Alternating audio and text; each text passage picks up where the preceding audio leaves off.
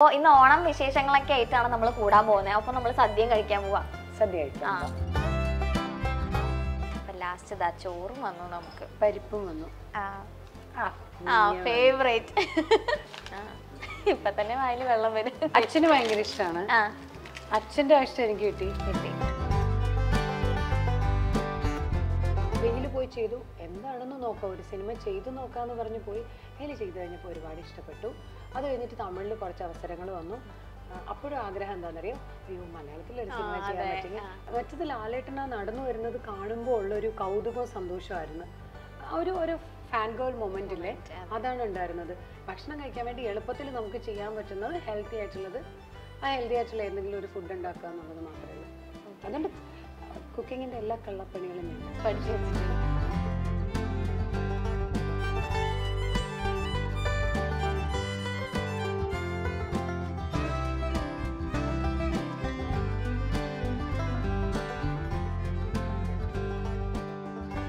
Hello everyone, welcome to Taste with Parvathy, only on Milestone Makers. അപ്പോൾ ഇന്ന് taste വിത്ത് പാർവതി ഭയങ്കര special എപ്പിസോഡാണ്. കാരണം ഓണമൊക്കെ വന്നിരിക്കുകയല്ലേ, അപ്പോൾ ഓണത്തിൻ്റെ ടേസ്റ്റ് വിത്ത് പാർവതിയാണ് ഇന്ന് ഞങ്ങൾ നടത്താൻ പോകുന്നത്. അപ്പോൾ ഓണം ആകുമ്പോഴേക്കും ഇന്ന് എന്ത് ഫുഡായിരിക്കും കഴിക്കാൻ പോകുന്നതെന്നുള്ള ഒരു കൺഫ്യൂഷൻ ഒന്നും ആർക്കും വേണ്ട. കാരണം എന്തായാലും സദ്യ തന്നെയായിരിക്കും ഞങ്ങൾ ഇന്ന് കഴിക്കാൻ പോകുന്നത്. പിന്നെ ഞങ്ങൾ എന്ന് പറയുമ്പോൾ എൻ്റെ കൂടെ ഒരാൾ എന്തായാലും തീർച്ചയായിട്ടുണ്ട്. ആളെക്കുറിച്ച് പറയാനാണെങ്കിൽ ഒരു ആക്ട്രസ് ആണ്. ആദ്യം തമിഴ് മൂവിയിലാണ് വന്നെങ്കിലും പിന്നെ നമ്മൾ മലയാളികൾ അങ്ങ് ആളെ ഏറ്റെടുത്തു. നമ്മളുടെയൊക്കെ ഏറ്റവും ഫേവറേറ്റ് ആയിട്ടുള്ള പ്രിയങ്ക നായർ, പ്രിയങ്ക ചേച്ചിയാണ് എൻ്റെ കൂടെ ഇന്ന് ഓണത്തിന് സദ്യ ഉണ്ണാൻ എൻ്റെ കൂടെ ഇരിക്കുന്നത്. ചേച്ചി ഹലോ. അപ്പോൾ ചേച്ചിക്കും ചേച്ചിയുടെ ഫാമിലിക്കും ഹാപ്പി ഓണം എൻ്റെ വക. Happy Onam Parvathi. Yes, thank you ചേച്ചി, താങ്ക് യു സോ മച്ച്. അപ്പോൾ ഇന്ന് ഓണം വിശേഷങ്ങളൊക്കെ ആയിട്ടാണ് നമ്മൾ കൂടാൻ പോകുന്നത്. അപ്പോൾ നമ്മൾ സദ്യയും കഴിക്കാൻ പോവാ. സദ്യ കഴിക്കാം. റെഡി അല്ലേ? റെഡിയാണ്. സദ്യ ഭയങ്കര ഇഷ്ടമാണോ ചേച്ചി? എനിക്ക് സദ്യയാണ് ഏറ്റവും ഇഷ്ടം. എൻ്റെ അടുത്ത് എപ്പോഴും ചോദിക്കുമ്പോഴത്തേക്ക് എന്താ ഏറ്റവും ഇഷ്ടപ്പെട്ട ഭക്ഷണം എന്ന് പറയുമ്പോഴത്തേക്ക് എപ്പോഴും പറയണത് സദ്യയാണ്. ഇപ്പൊ പിന്നെ എന്താ വെച്ചാൽ സദ്യ നമുക്ക് എപ്പോഴും എല്ലായിടത്തും നമുക്ക് അവൈലബിൾ ആണ്. ഇപ്പൊ നമ്മൾ വീട്ടിലല്ല പുറത്തൊക്കെ ഉണ്ടാക്കാം. നേരത്തെയൊക്കെ എങ്ങനെയായിരുന്നു എന്ന് പറഞ്ഞാൽ നമ്മൾ വിശേഷ ദിവസങ്ങളിൽ മാത്രമല്ലേ ഉണ്ടാകുള്ളൂ. അപ്പൊ അങ്ങനെ കിട്ടുന്നത് ആ ഇലയിൽ കഴിക്കുന്ന ഒരു രീതി, അതിന്റെ കറികള്, പായസം ഒക്കെ ആ കഴിക്കുമ്പോൾ പരിപ്പ് ഒക്കെ എനിക്ക് ഭയങ്കര ഇഷ്ടമാണ്. അപ്പൊ അത് കഴിക്കുമ്പോഴത്തേക്ക് അതിന് ഭയങ്കര പ്രത്യേകതയായിരുന്നു. ഇപ്പോഴെന്താ വെച്ചാൽ ഇപ്പൊ ട്രിവാൻഡ്രത്താണെങ്കിൽ സദ്യ കിട്ടുന്ന ഒത്തിരി സ്ഥലങ്ങളുണ്ട്. സദ്യ കിട്ടാൻ കൊതിയായാലും പോയിട്ട് വാങ്ങി കാറ്ററിംഗ് ഒക്കെ ഉള്ളതുകൊണ്ട് എപ്പോ വേണമെങ്കിലും വീട്ടിലെത്തും. അങ്ങനത്തെ രീതിയിലാണ് സദ്യ അവൈലബിൾ ആണ്. സദ്യ പൊതുവെ ഭയങ്കര ഇഷ്ടമാണ്. ഭയങ്കര ഇഷ്ടമാണ്. ഈ അപ്പൊ പരിപ്പ് പായസം ആയിരിക്കുമല്ലോ കൂടുതലും ഇഷ്ടം ഉണ്ടാവുക? പായസം ഇഷ്ടമാണ്. അതിലെനിക്ക് പരിപ്പും നെയ്യും ഇഷ്ടമാണ്. പരിപ്പും നെയ്യും പപ്പടവും കൂട്ടി കഴിക്കാൻ പരിപ്പ് ഭയങ്കര ഫേവറേറ്റ്. പായസം ഇഷ്ടമാണ്. പായസം എന്ത് പായസമാണെങ്കിലും കഴിക്കും. ഇപ്പോഴൊക്കെ അങ്ങനെ മധുരം കഴിക്കാറില്ല. മധുരം ഏകദേശം മൊത്തം കട്ട് ചെയ്തു എന്ന് പറയാം. അപ്പൊ അതുകൊണ്ട് എപ്പോഴെങ്കിലും ഇങ്ങനെ കൊതി തോന്നുമ്പോൾ ഇച്ചിരി കഴിക്കുന്നേ ഉള്ളൂ. അപ്പൊ അതുകൊണ്ട് അതങ്ങ് ശീലമായി. പിന്നെ അവിയൽ ഒരുപാട് ഇഷ്ടമാണ്, തോരൻ ഇഷ്ടമാണ്, കാളൻ ഇഷ്ടമാണ്, ഇഞ്ചിപ്പുളി ഇഷ്ടമാണ്. എല്ലാം എല്ലാം ഉണ്ടാക്കും. ഞാൻ സദ്യ ഉണ്ടാക്കും. ഈ കറികൾ സദ്യ ഉണ്ടാക്കും. പണ്ടോട്ടെ അപ്പൊ ചേച്ചി കുക്കിംഗ് ഒക്കെ ഭയങ്കര പണ്ടോട്ടല്ല, മുന്നേന്നും അങ്ങനെ ചെയ്യേണ്ടി വന്നിട്ടില്ല. അമ്മയുണ്ട്, അമ്മൂമ്മയുണ്ട്. അപ്പൊ കുക്ക് ചെയ്യാൻ ആൾക്കാരുണ്ട്. പിന്നെ ഓരോ സമയമായപ്പോഴത്തേക്കൊക്കെ ചെയ്തു പഠിച്ചു തുടങ്ങി. അപ്പോൾ എപ്പോഴും നമ്മൾ കാണുന്നുണ്ടല്ലോ വീട്ടിലുള്ളവർ ചെയ്യുന്നതൊക്കെ കാണുന്നുണ്ട്. രണ്ടുപേരും നന്നായിട്ട് ഭക്ഷണം ഉണ്ടാക്കുന്നവർ. അപ്പൊ ഞാനൊരു ഭക്ഷണപ്രിയയാണ്. എനിക്ക് ഒരു ടേസ്റ്റോട് കൂടി ഭക്ഷണം കഴിക്കാൻ ഭയങ്കര ഇഷ്ടമാണ്. എന്തെങ്കിലുമൊക്കെ ഒക്കെ കിട്ടിയാലും എന്തും കഴിക്കും. പക്ഷെ എന്നാലും ഒരു നല്ല സ്വാദുള്ള ഭക്ഷണം കഴിക്കാനായിട്ട് ഭയങ്കര ഇഷ്ടപ്പെടുന്ന ഒരാളാണ് ഞാൻ. അപ്പൊ അതുകൊണ്ട് തന്നെ അങ്ങനെ ഇഷ്ടപ്പെടുന്ന ഒരാളാവുമ്പോഴത്തേക്ക് അത് മറ്റുള്ളവർക്ക് ഉണ്ടാക്കി കൊടുക്കാനും അല്ലെങ്കിൽ നമ്മൾ തന്നെ ഉണ്ടാക്കി കഴിക്കാനും ഒക്കെ ഉള്ളൊരു ഇഷ്ടം നമ്മളിലേക്ക് വരുമല്ലേ. അപ്പൊ അത് ചെറുപ്പത്തിലൊന്നും ഉണ്ടായിരുന്നില്ല. കുറച്ചുകൂടെ ഒക്കെ ഒന്നുകൂടെ വലുതായൊക്കെ വന്നപ്പോഴത്തേക്ക് കാര്യം അമ്മയും അമ്മൂമ്മയൊക്കെ ചെയ്യണത് നമ്മൾ കാണുന്നുണ്ടല്ലോ. അതെ. അപ്പൊ എന്താ വെച്ചാൽ നമുക്കിതൊന്നും എങ്ങനെയാ ചെയ്യേണ്ടതെന്ന് അറിയില്ലെങ്കിൽ പോലും ഏകദേശം ഒരു ധാരണയുണ്ട്. ഓ ഇങ്ങനെയൊക്കെയാണ്, ഈ കണ്ട് കണ്ട് കണ്ട് കണ്ട് ഇങ്ങനെയാണെന്നുള്ളത് അറിയാം. അപ്പൊ അങ്ങനെ അവരുടെ കൂടെ നിന്ന് പിന്നെ ഓരോരോ കാര്യങ്ങളായിട്ട് പഠിച്ച് കുക്കിംഗ് നമുക്ക് ഇഷ്ടമുണ്ടെങ്കിൽ വളരെ ഈസിയാണ്. ഇഷ്ടം വരണം. ഓരോ വീട്ടിലെയും ഭക്ഷണത്തിന്റെ ഒരു രുചി. ഇപ്പൊ അവിയൽ തന്നെ ഒരു വീട്ടിൽ വെക്കണ പോലെ അല്ല അടുത്ത വീട്ടിൽ വെക്കണം. ആ രുചിയിൽ വ്യത്യാസമുണ്ട്. എപ്പോഴും നമ്മളുടെ ആ രസമുകുളങ്ങൾ എന്ന് പറയുന്നത് നമ്മുടെ വീട്ടില് അമ്മയോ അമ്മുമ്മയോ ഒക്കെ ഉണ്ടാക്കി തരുന്ന ആ ഭക്ഷണമായിട്ട് കണക്ട് ചെയ്തിട്ടായിരിക്കും ഇരിക്കുന്നത്. അപ്പൊ നമുക്ക് വേറെ ഒരിടത്ത് പോയിട്ട് ഒരു കറി കഴിക്കുന്നതിനേക്കാളും നമ്മുടെ ടേസ്റ്റ് ഇതാണ് ഇതിന്റെ യഥാർത്ഥ രുചി എന്നുള്ളതാണ് നമ്മൾ കിടക്കുന്നത്. വീട്ടിലെ ഭക്ഷണം കഴിച്ചു വരുമ്പോ നമ്മുടെ രുചി മൊത്തം നമ്മുടെ രുചി നമ്മുടേതായിട്ടുള്ള ഒരു രുചിയാണ്. അമ്മ കായംകുളംകാരിയാണ്, അച്ഛൻ തിരുവനന്തപുരംകാരനാണ്. അപ്പോൾ വീട്ടിലൊരു ഭക്ഷണം എന്ന് പറഞ്ഞാല് തിരുവനന്തപുരം കായംകുളം അപ്പൊ അതുകൊണ്ട് ശരിക്കും ഒരു അമ്മ രണ്ടും നല്ല രീതിയിൽ വെക്കും. അപ്പൊ എന്താ വെച്ചാ ഇത് തിരുവനന്തപുരത്തിൻ്റെതായിട്ടുള്ള കുറെ അധികം നല്ല ഭക്ഷണമുണ്ട്. സദ്യ ഏറ്റവും നല്ല സദ്യ കിട്ടുന്ന ഒരു വലിയ അടിയാവുമായിരിക്കും, പക്ഷെ അത് തിരുവനന്തപുരം സദ്യയാണെന്ന്. ആലപ്പുഴയില് ഒത്തിരി കറികളുണ്ട്, ഭയങ്കര അടിപൊളിയാണ്, ഭയങ്കര ടേസ്റ്റുള്ള ഒരുപാട് കറികളുണ്ട്. അപ്പൊ ഇത് രണ്ടും കഴിക്കാനുള്ള ഭാഗ്യം ഉണ്ടായിട്ടുണ്ട്. അതെ, രണ്ടുപേരുടെയും ഇടയിൽ. ഓക്കെ, അപ്പൊ ഓണം ആകുമ്പോഴേക്കും ചേച്ചിയുടെ വീട്ടിലെ ഓണം വിശേഷങ്ങളൊക്കെ എനിക്ക് അറിയണം എന്നുണ്ട്. പണ്ട് ഞാൻ നാട്ടുപുറത്താണ് ജീവിക്കുന്നത്, വാമനപുരം എന്ന് പറയുന്ന സ്ഥലത്താണ് ജീവിക്കുന്നത്. അതുകൊണ്ട് തന്നെ ഓണത്തിന് അതിൻ്റെതായ ഒരു പ്രത്യേകതയൊക്കെ ഉണ്ട്. എല്ലാവരും മോഡേൺ ആയിട്ടും ട്രഡീഷണൽ ആയിട്ടൊക്കെ റെഡിയാവും. പക്ഷെ ചേച്ചിയുടെ ഇപ്പൊ പ്രൊഫൈലൊക്കെ നോക്കിയാൽ ആ ട്രഡീഷണൽ ലുക്കിൽ കാണുമ്പോൾ ഭയങ്കര, എനിക്ക് തോന്നുന്നു ആ നാട്ടിൻപുറത്തൊക്കെ വളർന്നത് കൊണ്ടും ആ ഒരു ലുക്ക് ചേച്ചിക്ക് ഭയങ്കര രസമാണ്. പൊതുവെ നമ്മൾ എന്തൊക്കെ പറഞ്ഞാലും നമ്മളുടെ ഒരു കൾച്ചർ അല്ലെങ്കിൽ അതുമായിട്ട് ഓരോ കാര്യങ്ങളും ബന്ധപ്പെട്ട് നിൽക്കുന്നതെന്നൊക്കെ പറയണത് അതൊക്കെ തന്നെയല്ലേ നമ്മുടെ ഈ ഒരു നാടിനെ നമ്മൾ എടുത്ത് കാണിക്കണം. അപ്പം അതൊക്കെ വലിയ ഇഷ്ടമാണ്. അങ്ങനെയൊക്കെ നിൽക്കാനും അത് പറ്റുന്നിടത്തോളം കാര്യങ്ങൾ കൊണ്ടുപോകാനും ഒക്കെ വളരെ ഇഷ്ടമാണ്. അതെ, ഇന്നും നല്ല സെറ്റ് സാരിയൊക്കെ കൊടുത്ത് സുന്ദരിയായിട്ട് ചേച്ചി വന്നിരിക്കുകയാണ് ഓണമൊക്കെ ആയിട്ട്. ഓക്കെ, അപ്പോൾ ഇപ്പൊ അപ്പൂന്റെ കാര്യം നമ്മൾ പറഞ്ഞപ്പോ അവന് ഇപ്പൊ മിസ്സിംഗ് മൊമെന്റ് സെറ്റ് സാരി എടുത്തോണ്ട് വരാറുന്നില്ലേ? ഞാൻ പ്രതീക്ഷിച്ചതാണ്. ഞാൻ ശരിക്കും കസവ് ഒഴിവാക്കിയത് എന്താണെന്നറിയോ? മിക്കവാറും പാർവതി കസവ് സാരി കൊടുത്തിട്ട് നല്ല സുന്ദരി കുട്ടിയായിട്ട് വരണുണ്ടാവും. അപ്പൊ അങ്ങനെയാണെങ്കിൽ ഒരു കോൺട്രാസ്റ്റ് നോർമൽ ഒരു സെറ്റ് സാരി കൊടുത്തിട്ട് വരാന്ന് വിചാരിച്ചിട്ട് ഞാൻ അങ്ങനെ വന്നതാ. അങ്ങനെ പറയല്ലേ, എന്റെ പ്രതീക്ഷയെ തച്ചുടച്ചു. ഈശ്വരാ, അങ്ങനെയൊന്നുമല്ലേ, ഞാൻ ഇത് കുറച്ച് ട്രഡീഷണൽ ആണല്ലോ. Thank you. ഓക്കെ, നമ്മൾ അപ്പൂന്റെ കാര്യം പറഞ്ഞോട്ടെ. അപ്പൂനിലേക്ക് ഇപ്പൊ ചേച്ചി തിരക്കുകളൊക്കെ ഉണ്ട്, ഇപ്പോഴും കുറെ തിരക്കുകളൊക്കെ ആയിട്ട് നിൽക്കുന്നുണ്ട്. അവന്റെ ഒരു മിസ്സിംഗ് മൊമെന്റ്സ് ഒക്കെ ഉണ്ടാവുമല്ലോ ചേച്ചിയുടെ അടുത്തുനിന്നുള്ള, അതൊക്കെ എങ്ങനെയാ ചേച്ചി സോർട്ട് ഔട്ട് ചെയ്യാൻ നോക്കാറുള്ളത്? അങ്ങനെ വലുതായിട്ട് മിസ് ചെയ്യാനുള്ള ഒരു സാഹചര്യം കൊടുക്കാറില്ല. സെറ്റിലൊക്കെ വരാറുണ്ടോ? അപ്പോ മോന് ജലം കുമ്പസാരം 2 ഷൂട്ടിന് വന്നിരുന്നു. തീരെ കുഞ്ഞ് ആ സമയത്ത് 1.5 വയസ്സൊക്കെ ഉള്ളൂ. അപ്പൊ ആ സമയത്ത് വന്നിരുന്നു. അത് ഇനി പ്ലേ ക്ലാസ് തൊട്ട് പിന്നെ ആള് വരാറില്ല. വല്ലപ്പോഴും ഞാൻ ഇനി കുറെ ദിവസം ഷൂട്ടിലൊക്കെ നിൽക്കുകയാണെങ്കിൽ ഇടയ്ക്ക് ലൊക്കേഷനിൽ 1-2 ദിവസമൊക്കെ ഇടയ്ക്കൊക്കെ വന്നിട്ടൊക്കെ അങ്ങ് പോകും. അത്രേ ഉള്ളൂ. പിന്നെ കുറച്ച് അച്ഛനുണ്ട്, അമ്മയുണ്ട്, മനസ്സിലാവുന്ന പ്രായമായല്ലോ, അപ്പൊ മനസ്സിലാക്കാറായി. പിന്നെ ഇപ്പോഴാണ് കഴിഞ്ഞ കോവിഡിന്റെ സമയം മുതലാണ് ഞാൻ ബാക്ക് ടു ബാക്ക് മൂവീസ് ചെയ്തു തുടങ്ങിയത്. പക്ഷെ അതുവരെ ഞാൻ ശരിക്കും ഒരു ഗ്യാപ്പ് എടുത്തിട്ടാണ്. കാര്യം ഒരു സിനിമ, അത് കഴിഞ്ഞാല് ഒരു സിനിമയുടെ ഇടയിൽ തന്നെ ഒരു 3-4 ദിവസം എനിക്ക് സമയം തരുമല്ലോ, ഒരു ദിവസം തരുമോ ഞാൻ വീട്ടിൽ പോയിട്ട് വരട്ടെ എന്നൊക്കെ ചോദിക്കായിരുന്നു. പിന്നെ ഒരു സിനിമ കഴിഞ്ഞാൽ കൃത്യമായിട്ട് കുറച്ച് ദിവസം വീട്ടില് അങ്ങനെയൊക്കെയാണ്. കാര്യം കുഞ്ഞിനെ മിസ് ചെയ്യുക. അതായത് മോൻ്റെ ആ ഒരു വളർച്ചയുണ്ടല്ലോ, ആ ഒരു വളർച്ചയിൽ അമ്മയുടെ പ്രസൻസ് അവിടെ ഉണ്ടാവണം എന്ന് എനിക്ക് ഭയങ്കര നിർബന്ധം ഉണ്ടായിരുന്നു. അപ്പം അതുകൊണ്ട് അതൊക്കെ കൃത്യമായിട്ടും കൂടെ ഉണ്ടാവുമായിരുന്നു. ഇപ്പൊ മോൻ കുറച്ചുകൂടെ വലിയ ആളായി, വലുതായിട്ട് വരണു. അപ്പൊ ദൂരെ നിൽക്കുമ്പോ പോലും ഞാനത് കൃത്യമായിട്ട് മാനേജ് ചെയ്യാറുണ്ട്. അപ്പൊ എപ്പോഴും നമുക്കിപ്പോ എന്താ പറയാ, എപ്പോഴും നമുക്ക് വീഡിയോ കോൾ ചെയ്യാം, നമുക്ക് കാര്യങ്ങൾ ഒത്തിരി ഓപ്ഷൻസ് ഉണ്ട്. അവര് കൃത്യമായിട്ട് മനസ്സിലാക്കണ്ടില്ല അമ്മയുടെ ജോലിയാണ് ഇത് എന്ന് മനസ്സിലാക്കുമ്പോഴത്തേക്ക് അവർ വളരെ കംഫർട്ടബിൾ ആണ്. അവിടെ കംഫർട്ടബിൾ ആയിട്ടുള്ള ഒരു സാഹചര്യത്തിൽ ഉള്ളത് കൊണ്ട് പിന്നെ വേറെ കുഴപ്പമില്ല.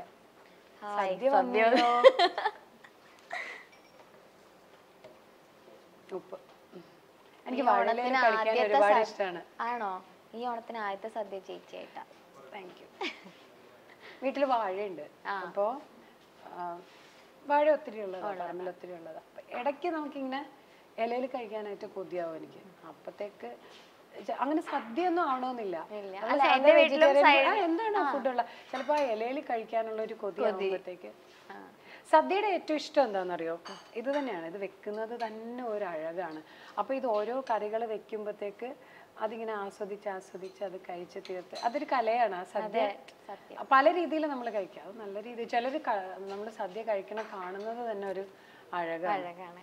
ഇപ്പൊ എന്റെ വീട്ടിലൊക്കെ ഇടയ്ക്ക് അമ്മയ്ക്ക് വയ്യാണ്ടാവുമ്പോൾ എന്തെങ്കിലുമൊക്കെ നമുക്ക് ഓർഡർ. പക്ഷെ എനിക്കൊരു ചേട്ടനുണ്ട്, ചേട്ടന് ഭയങ്കര നിർബന്ധം അമ്മ തന്നെ ഉണ്ടാക്കണം, നമ്മൾ വീട്ടിൽ ഉണ്ടാക്കിയത് തന്നെ എല്ലാം കഴിക്കണം എന്ന് ഭയങ്കര നിർബന്ധം. അത് എനിക്കും ഉണ്ട്.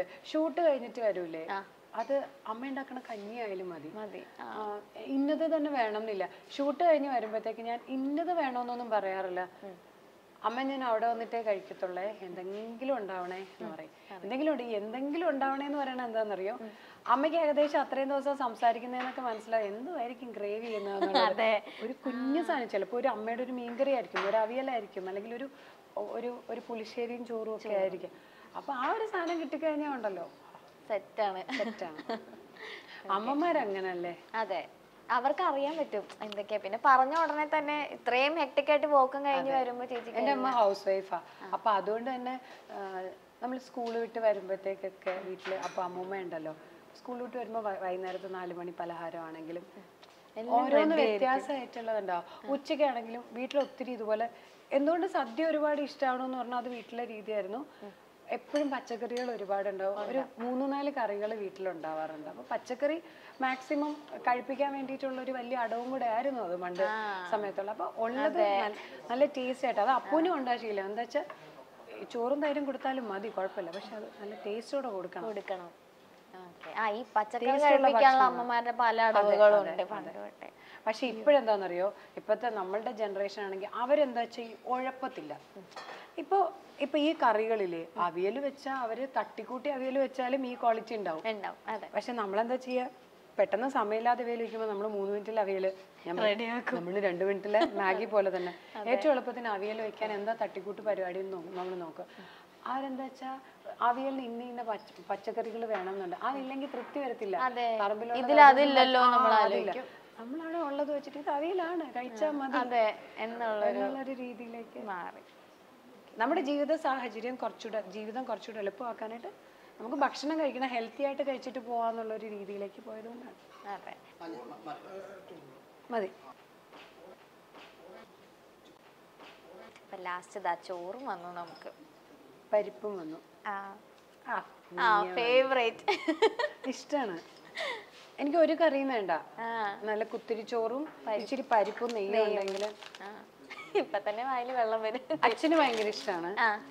അച്ഛന്റെ ഇഷ്ടം എനിക്ക് കിട്ടി. മോൻ ഇത്രയും കാലം അത് ഇഷ്ടമില്ലായിരുന്നു, അവനിപ്പോ ഭയങ്കര ഇഷ്ടമാണ്. ഞങ്ങൾ ഈ സാധാരണ ടേസ്റ്റ് വിത്ത് പാർവതിയിൽ ഓരോ ഫുഡ് വരുമ്പോഴേ അത് കഴിച്ചിട്ട് പിന്നെ കുറച്ചേരം സംസാരിക്കും. ഇത് നമുക്ക് അങ്ങനെ ഗ്യാപ്പില്ല, നമ്മൾ കഴിച്ചോണ്ട് വേണം സംസാരിക്കാനായിട്ട്. ശരിക്കും പറഞ്ഞാൽ ഭക്ഷണം കഴിക്കുമ്പോൾ സംസാരിക്കരുതെന്നാ. അല്ലേ? അപ്പോൾ ഓണം വിശേഷങ്ങളൊക്കെ നമ്മളിങ്ങനെ കേട്ടപ്പോൾ ചേച്ചിയും അനിയത്തിയും ഒരുമിച്ചുള്ള ഞാൻ കണ്ടു. ഇങ്ങനെ ഹൈലൈറ്റ്സിലെ ഫോട്ടോസിലൊക്കെ രണ്ടുപേരും കൂടെ പൂക്കളം ഇടുന്നു. ആ ഫോട്ടോസൊക്കെ ഞാൻ കണ്ടിട്ടുണ്ട്. ഓണസമയം ആകുമ്പോഴത്തേക്ക് പുള്ളിക്കാരി ബാംഗ്ലൂരാണ് വർക്ക് ചെയ്യണത്. ഓണസമയം ആകുമ്പോഴത്തേക്ക് വരും. അതെന്താ വെച്ചാൽ നമുക്ക് ഫാമിലിയുടെ കൂടെ സ്പെൻഡ് ചെയ്യാൻ പറ്റുന്നൊരു സമയം. ഞാൻ കഴിവതും അതിന് പ്രയോറിറ്റി കൊടുക്കണം. എന്താണെന്ന് പറയുക, അടുത്ത വർഷം ഈ സമയത്ത് നമ്മൾ എവിടെയാ, എന്താ, ഓരോരുത്തരും എങ്ങനെയാ, ഏതൊന്നും അറിയില്ല. നമ്മുടെ മുന്നിലുള്ള ഈ ഒരു മൊമെന്റ് ആണല്ലേ, ആ ഒരു മൊമെന്റ് കഴിവതും നമുക്ക് ഇഷ്ടപ്പെട്ടവരുടെ കൂടെ നമ്മൾ സ്പെൻഡ് ചെയ്യാന്ന് പറയണം. അതിന് ഞാൻ എപ്പോഴും ഭയങ്കര പ്രാധാന്യം കൊടുക്കാറുണ്ട്. അത് ഞാൻ മാറ്റി വെക്കാൻ പറ്റുന്നിടത്തോളം മാറ്റി വെച്ചിട്ട് അതിൻ്റെ ഒരു സന്തോഷം ഭയങ്കര വലുതാണ്. അത് വേറെ ഒന്നിലും നമുക്ക് കിട്ടത്തില്ല. നമുക്ക് പപ്പടം വെച്ച് ഒരു ചിയേഴ്സ് അടിക്കാൻ ചേച്ചി. എന്തായിട്ടാണ്? ഓക്കെ, പരിപ്പ് കഴിച്ച് തീർന്നിട്ട് സൈഡിൽ ഓക്കെ. ഹാപ്പി ആണോ?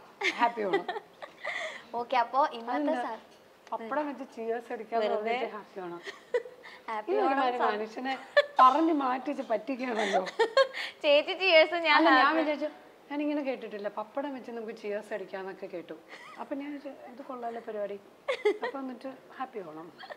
ഓക്കെ. അപ്പൊ നമുക്ക് എനിക്കും പ്രിയങ്ക ചേച്ചിക്ക് ഇന്ന് സദ്യ ഇത്രയും നല്ല ഭംഗിയിൽ കുറേ കറികളൊക്കെ ആയിട്ട് സദ്യ തന്നത് നമ്മുടെ വൈറ്റ്ലയിലുള്ള ബ്രോഡ്ബീൻ റെസ്റ്റോറൻറ്റിലെ ഹോട്ടലിൽ വെച്ചിട്ടാണ്. അപ്പോൾ കുറേ നല്ല കറികളും കുറച്ച് ചോറും പരിപ്പും ഒക്കെ ആയിട്ട് നമ്മളിതാ സദ്യ കഴിക്കാൻ. ഈ കറികളുടെയൊക്കെ പേരറിയോ? അതാണ് ടാസ്. ഞാൻ പറയട്ടെ? അയ്യോ, ഇതില് ഞാൻ പിടിക്കാം കേട്ടോ. ഇന്ന് അടി കൊള്ളു ഇവിടെ നിന്ന് ചേച്ചിയുടെ. ഇത് അച്ചാറ്, ഇതും അച്ചാറ്. ഇത് മാങ്ങ, ഇത് നാരങ്ങ. കഴിച്ചോക്കട്ടെ. പുളിയിഞ്ചി. ഇത് പച്ചടി, ബീട്രൂട്ട്. ബീട്രൂട്ട് പച്ചടി. ഇത് അവിയല്.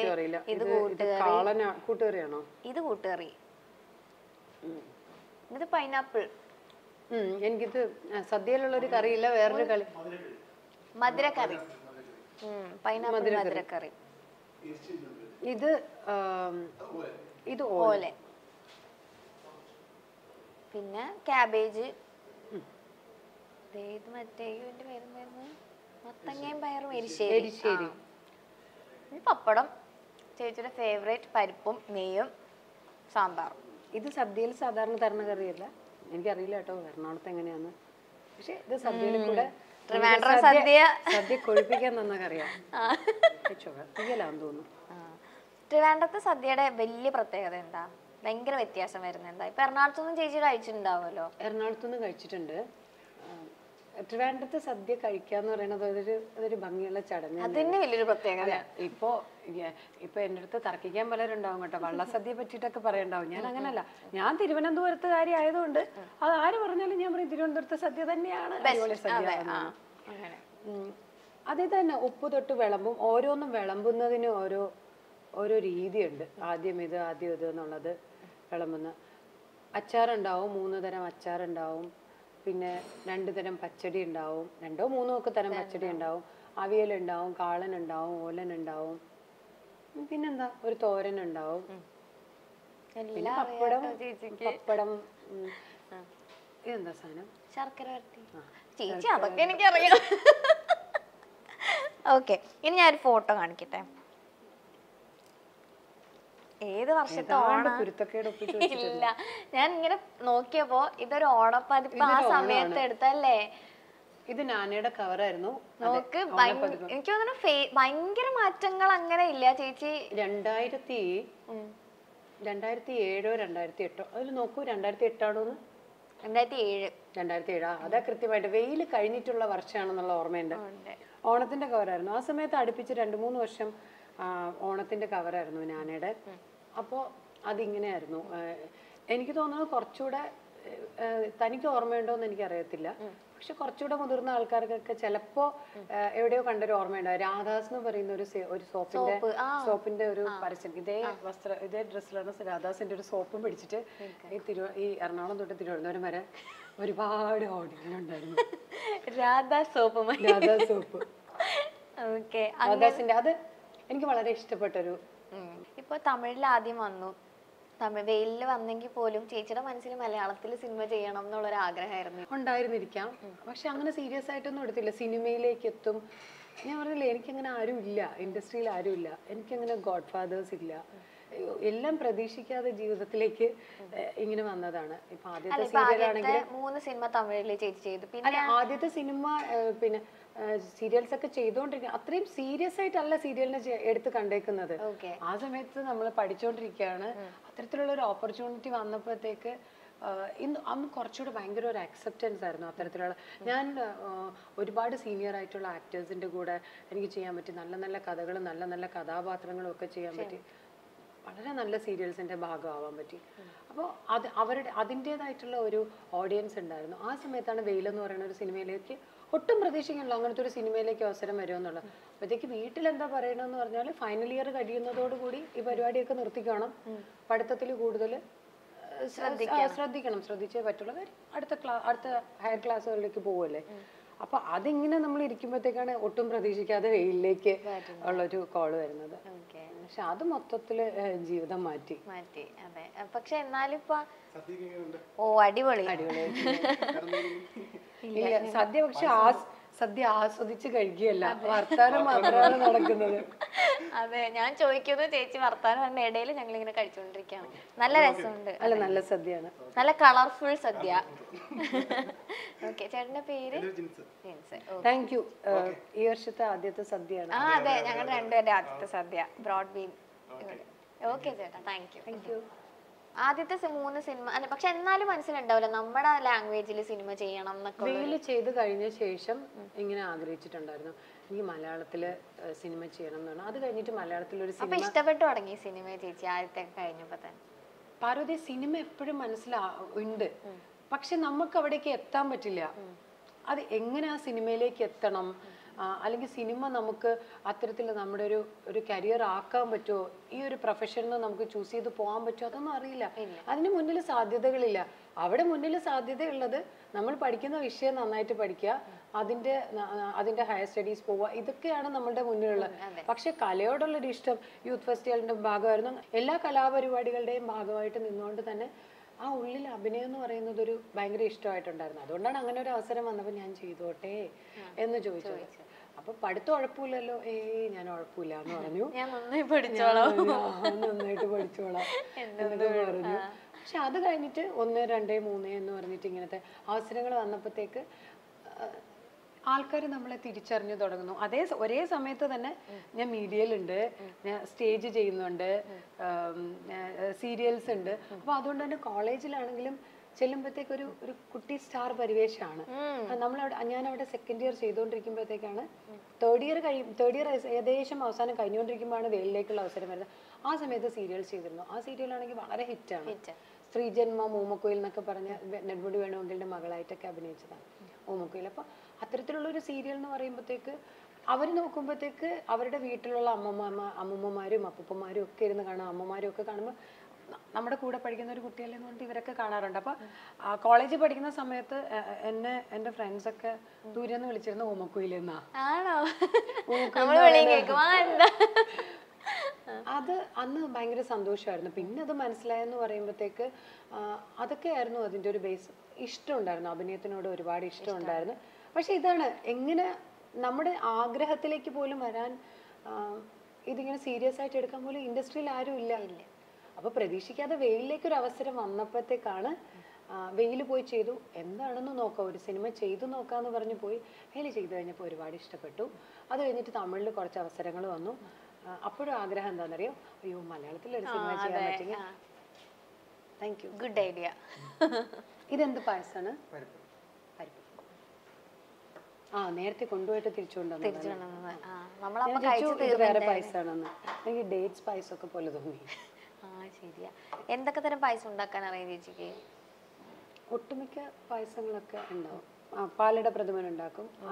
അടപ്രഥമനല്ലേ, ശർക്കര ഇട്ടിട്ടുള്ള അടപ്രഥമൻ. എനിക്ക് ഏറ്റവും ഇഷ്ടം അതാണ്. പക്ഷെ അത് ഇച്ചിരി നല്ല മെനക്കെട്ട പണിയാണ്. പക്ഷെ അതാണ് ഏറ്റവും ഇഷ്ടം. അതിങ്ങനെ വീട്ടിലാണെങ്കിൽ ഓണത്തിനൊക്കെ ഉണ്ടാക്കുമ്പോൾ ആ ഉരുളിയിലുണ്ടാക്കും. ആ ഉരുളിയിൽ അതിങ്ങനെ സമയം എടുത്തിട്ട്. പക്ഷെ ഞാനതിൻ്റെ എളുപ്പം ഉണ്ടാക്കാനുള്ള കള്ളപ്പണിയൊക്കെ ഞാനും അമ്മയൊക്കെ പഠിച്ചു വെച്ചിട്ടുണ്ട്. അമ്മയുടെ ജനറേഷൻ അമ്മമ്മ അങ്ങനെയല്ല, സമയം എടുത്തെടുത്ത് എത്ര സമയം എടുക്കുമെന്നറിയോ? ഞങ്ങളൊക്കെ ചെറിയ കുട്ടിയായിരിക്കുമ്പോഴേ ഓണത്തിനൊക്കെ ഇളക്കാനായിട്ട് അവിടെ പിടിച്ചിരുത്തും. അപ്പൊ അതെങ്കിലും ചെയ്യുന്ന പറഞ്ഞിട്ട് അപ്പൊ ഇളക്കുന്ന എങ്ങനെയാണെന്നറിയോ? കള്ളപ്പണി പറ്റത്തില്ല. ഈ അടി അത് ഇളക്കുന്നതിന് ഒരു രീതിയുണ്ട്. അപ്പൊ അത് നമ്മളെ കൃത്യമായിട്ട് കാണിച്ചു ചെയ്യും. പിന്നെ എന്നിട്ട് ഇവർ വന്നിട്ട് ഇടയ്ക്ക് നോക്കുകയും ചെയ്യും. അപ്പൊ ഏതെങ്കിലും പായസത്തിന് എന്തെങ്കിലും രുചി വ്യത്യാസം വന്നാൽ പറയുന്നത് എന്താണെന്നറിയോ? ഇളക്ക് ശരിയായില്ല. പക്ഷെ ആ ഇളക്ക് നല്ലതായത് കൊണ്ടാണ് പായസം നന്നായെന്ന് നമുക്ക് പറയാൻ പറ്റില്ല. പിന്നെ എന്താ, വെർമിസലി ഉണ്ടാക്കാൻ അറിയാം, പാൽപ്പായസം ഉണ്ടാക്കാൻ അറിയാം, പിന്നെ മാമ്പഴ പായസം. അങ്ങനെ മാമ്പഴ പ്രഥമൻ ഉണ്ടാക്കും, പഴുത്ത മാങ്ങ വെച്ചിട്ട്. അത് ഭയങ്കര ടേസ്റ്റാണ്, എനിക്ക് വളരെ ഇഷ്ടമുള്ളൊരു പായസം. അത് എളുപ്പമാണ്. അതും ഈ ഫ്രൂട്ട്സ് എല്ലാം വെച്ചിട്ടുള്ള പായസമൊക്കെ ഉണ്ടാക്കാനായിട്ട് കുറച്ച് വളരെയധികം ബുദ്ധിമുട്ടുള്ളത് ഈ കടലപ്പായസം ഒക്കെയാണ്. ഈ അരിപ്പായസം ഇങ്ങനെയുള്ളതൊക്കെ ഇതൊക്കെ ഉണ്ടാക്കാൻ അറിയാട്ടോ. പായസം ഒരുപാട് ഇഷ്ടമുള്ളതുകൊണ്ട് എല്ലാം ഉണ്ടാക്കാൻ അറിയാം. എപ്പോഴും അടുക്കളയിൽ കയറില്ല എന്നുള്ളതേ ഉള്ളൂ. ഒന്നൊന്നര കുക്കിംഗ് ആണ്. അങ്ങനെയില്ല, അത്യാവശ്യമുള്ളത് എന്താണോ അത് ഉണ്ടാക്കാറുണ്ട്. എല്ലാം ഉണ്ടാക്കാൻ അറിയാം. എനിക്കിഷ്ടമാണ് പാചകം. എനിക്ക് ഭയങ്കര ഇഷ്ടമാണ്. എനിക്കെപ്പോഴും സന്തോഷമായിട്ടിരിക്കുമ്പോഴത്തേക്ക് പാചകം ചെയ്യാനാണ് ഇഷ്ടം. പക്ഷെ വീട്ടിൽ കുക്ക് ചെയ്യേണ്ടി വരാറുണ്ട്. ഒറ്റയ്ക്കൊക്കെ ഉണ്ടാവുമ്പോഴത്തേക്കൊക്കെ അത് നമ്മൾ എളുപ്പത്തിനല്ലേ കുക്ക് ചെയ്യാം. അതായത് ഭയങ്കര എൻജോയ് ചെയ്ത് കുക്ക് ചെയ്യാൻ പറ്റുന്നത് വളരെ കുറച്ച് ഇടയ്ക്കൊക്കെ കയറുമ്പോൾ മാത്രമേ ഉള്ളൂ. അല്ലാതെ നമ്മൾ ദിവസം കുക്ക് ചെയ്യേണ്ടി വരുന്നു എന്ന് പറയുമ്പോഴത്തേക്ക് നമുക്ക് കുക്കിംഗ് അത്രയും ഒരു സന്തോഷമുള്ള കാര്യമായിട്ടാണ് നമുക്ക്. കാരണം നമ്മൾ പല പല തിരക്കുകളിലാവുമ്പോഴത്തേക്ക് പെട്ടെന്ന് ഭക്ഷണം കഴിക്കാൻ വേണ്ടി എളുപ്പത്തിൽ നമുക്ക് ചെയ്യാൻ പറ്റുന്നത് ഹെൽത്തി ആയിട്ടുള്ള എന്തെങ്കിലും ഒരു ഫുഡ് ഉണ്ടാക്കുക എന്നുള്ളത് മാത്രമേ ഉള്ളൂ. അതുകൊണ്ട് കുക്കിങ്ങിന്റെ എല്ലാ കള്ളപ്പണികളും ഞാൻ പഠിച്ചു വെച്ചിട്ടുണ്ട്. ചേച്ചി ഇപ്പോ ലാലേട്ടൻ, ഞാനിങ്ങനെ ലാലേട്ടന്റെ കുറെ കാര്യങ്ങൾ ചേച്ചി ഇങ്ങനെ പറയുന്നു. പണ്ടത്തെ കുറെ ഇന്റർവ്യൂസിലൊക്കെ പറയുന്നത് ഇങ്ങനെ കേട്ടിട്ടുണ്ടായിരുന്നു. ലാലേട്ടനായിട്ട് എനിക്ക് തോന്നുന്നു ഇവിടം സ്വർഗമാണ് ആദ്യം ചെയ്തത്. സ്വർഗമാണ് വെളിപ്പാടിന്റെ പുസ്തകം, ഇപ്പൊ റാമിലേക്ക് എത്തി നിൽക്കുകയാണ്. ലാലേട്ടനെ കുറിച്ച് പറയുമ്പോ എന്തായിരിക്കും വരിക? ഒരുപാട് ആഗ്രഹിച്ചപ്പോ എനിക്ക് ഒരു സിനിമ, ഒരുപാട് പ്രതീക്ഷിച്ച ഒരു സിനിമ കിട്ടി. മോരും രസവും കൂടെ അവര് തന്നേക്കാം. ഞാൻ ആദ്യമായിട്ട് ചേച്ചി ഇങ്ങനെ കഴിക്കുന്നത്. നമുക്ക് സദ്യ തരുമ്പോഴത്തേക്ക് ആദ്യം രസം, അല്ല പുളിശ്ശേരി, രസം, മോര് എന്നൊക്കെ അല്ല രസം രസം രസം എന്നിങ്ങനെ പോകുമ്പോഴേക്കും നമ്മൾ കയ്യിൽ വാങ്ങിക്കുകയാണ് സാധാരണ ചെയ്യാറുള്ളത്. ഞാൻ ആദ്യമായിട്ടാണ് ഇങ്ങനെ കഴിക്കുന്നത്. ലാലേട്ടന്റെ കാര്യമാണ് നമ്മൾ പറഞ്ഞുകൊണ്ടിരുന്നത്. യെസ്, ലാലേട്ടൻ. നമ്മൾ സ്കൂളിൽ പഠിക്കുന്ന സമയം തൊട്ടേ നമ്മൾ ലാലേട്ടന്റെ ഒക്കെ സിനിമ കണ്ടല്ലേ വളർന്നു വന്നത്. അപ്പോൾ ലാലേട്ടൻ തിരുവനന്തപുരംകാരനാണ്. അപ്പോൾ ഇതൊക്കെ നമ്മൾ കേട്ട് കേട്ട് കേട്ട് കേട്ടാണ് വളരുന്നത്. അപ്പോൾ ലാലേട്ടൻ സിനിമയിൽ വരുമ്പോഴത്തേക്കെന്ന് പറയുമ്പോഴത്തേക്ക് ലാലേട്ടന്റെ കൂടെ അഭിനയിക്കാൻ പറ്റുക എന്ന് പറയുന്നത് ഭയങ്കര ആഗ്രഹമായിരുന്നു. ലാലേട്ടൻ, മമ്മൂക്ക, സുരേഷ് ഏട്ടൻ, ജയറാമേട്ടൻ, ഇവരുടെയൊക്കെ സിനിമകളാണ് ആകെ നമുക്ക് നമ്മുടെ ആ ഒരു കാലഘട്ടത്തിൽ ഇവരുടെയൊക്കെ സിനിമകളാണ് ഇങ്ങനെ നിറഞ്ഞു നിൽക്കുന്നത്, നമ്മുടെ ഏറ്റവും വലിയത്. അപ്പോൾ ഇവരുടെ എല്ലാവരുടെയും കൂടെ, മമ്മൂക്കയുടെ കൂടെ അഭിനയിക്കാൻ പറ്റില്ല, അഭിനയിക്കണം. അത്തരത്തിലൊരു നല്ല അവസരം വരാൻ വേണ്ടിയിട്ട്. എന്നാലും ഇപ്പൊ ഇവിടം സ്വർഗമാണ് ചെയ്യുമ്പോഴേക്കും ലാലേട്ടനിൽ കണ്ട നമ്മൾ ഭയങ്കരമായിട്ട് നോക്കുമല്ലോ, ആദ്യമായിട്ട് അഭിനയിക്കാൻ പോകുന്നു. അപ്പൊ ലാലേട്ടന്റെ അഭിനയം നേരിട്ട് അതിന് മുന്നേ 2 പ്രോഗ്രാമിനാണ് കണ്ടിട്ടുള്ളത്. അതിലൊന്ന് പുത്തരിക്കണ്ടം മൈതാനത്തിലെ ഒരു പ്രോഗ്രാം, അവിടെ ഞാനും അവിടെ ആ വേദിയിൽ അതിന്റെ ഭാഗമായിരുന്നു. അപ്പൊ അത് കഴിഞ്ഞിട്ട് പിന്നെ ലാലേട്ടനെ അടുത്ത് കാണുന്നത് ഈ അവാർഡ് വാങ്ങിക്കാൻ, എൻ്റെ ഓർമ്മ കറക്റ്റായിട്ട് നിൽക്കുകയാണെങ്കിൽ ആ അവാർഡ് വാങ്ങിക്കാനായിട്ട് അവിടെ വരുന്നത്. അപ്പോൾ ശരിക്കും ലാലേട്ടനെ എനിക്കിപ്പോഴും ഓർമ്മയുണ്ട്. ടാഗോ തിയേറ്ററിൽ സ്റ്റേറ്റ് അവാർഡ്, ആ സ്വർണ്ണ നിറമുള്ള ഒരുപാട് സ്ത്രീകളെ ഇവിടെ അടുക്കി വെക്കുന്നതിൻ്റെ അതിൻ്റെ ഒരു സൈഡിലായിട്ടാണ് ഞാൻ നിൽക്കുന്നത്. അപ്പോൾ ഇങ്ങനെ അവിടേക്ക് നടന്നു കയറി വരുന്ന ലാലേട്ടനെ ഇപ്പോഴും മനസ്സിലുണ്ട്. ആ ഒരു ഓർമ്മ ഇനിയും മാറിയിട്ടില്ല. അപ്പോൾ അന്ന് ലാലേട്ടനെ ഇങ്ങനെ കാണുമ്പോഴത്തേക്ക് ഇങ്ങനെ കണ്ണും മിഴിച്ചിട്ട് ഇങ്ങനെ നോക്കി നിൽക്കാറുണ്ട്. മോനെ ഈ അടുത്ത് 12th മാൻ്റെ ഡബ്ബിങ് നടക്കുമ്പോഴത്തേക്ക് മോൻ എൻ്റെ കൂടെ ഉണ്ടായിരുന്നു. അപ്പോൾ അവൻ എന്താ വെച്ചാൽ ലാലേട്ടൻ്റെ വലിയ ഫാനാണ്. അപ്പോൾ ലാലങ്കിളിനെ ഒന്ന് കാണണം എന്ന് പറഞ്ഞു. അപ്പോൾ ലാലേട്ടനെ കാണുമ്പോഴത്തേക്ക് അപ്പു ഇങ്ങനെ നിന്നൊരു നോട്ടമുണ്ട്. അപ്പൊ ഞാൻ എൻ്റെ മനസ്സിലേക്ക് പോയത് അതായിരുന്നു. അപ്പൊ ലാലേട്ടനെ ഇങ്ങനെ ആദ്യം കാണുമ്പോഴത്തേക്ക് ഇങ്ങനെ നിൽക്കുന്ന ഇത് തന്നെയാണ് എല്ലാ കുട്ടികളും ഇങ്ങനെ കാണുമ്പോഴത്തേക്ക് നോക്കിക്കൊണ്ട് നിൽക്കുന്നത്.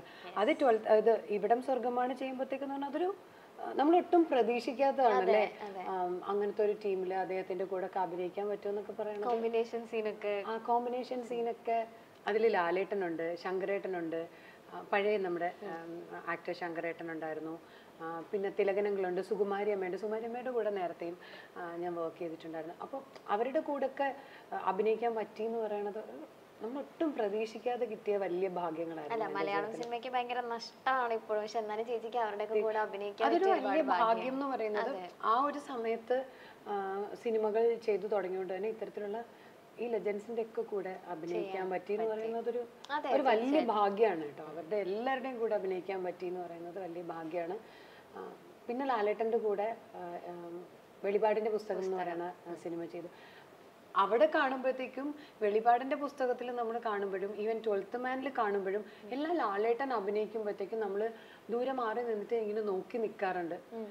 അപ്പോഴെല്ലാം എനിക്ക് തോന്നുന്ന എനിക്ക് ആ പഴയ ഓർമ്മയാണ് വരുന്നത്. കാര്യം ആ ഒരു കുട്ടിയുടെ ഒരു കൗതുകം ഉണ്ടല്ലേ. അപ്പൊ മറ്റത് ലാലേട്ടൻ ആ നടന്നു വരുന്നത് കാണുമ്പോൾ ഉള്ള ഒരു കൗതുകവും സന്തോഷമായിരുന്നു. ഒരു ഫാൻ ഗേൾ മൊമെന്റ് ഇല്ലേ, അതാണ് ഉണ്ടായിരുന്നത്. ബാക്കി ഞാൻ സിനിമയിൽ അഭിനയിക്കുമ്പോഴത്തേക്ക് എനിക്കുള്ളത് ലാലേട്ടൻ എന്ന് പറയുന്ന ഒരു ആക്ടറിന്റെ അഭിനയം കാണുമ്പോഴത്തേക്കുണ്ടല്ലോ ആ ഒരു മാജിക് ഉണ്ടല്ലോ, അത് കണ്ടുകൊണ്ട് നിൽക്കാൻ പറ്റുന്നത് തന്നെ ഒരു വലിയ ഭാഗ്യം.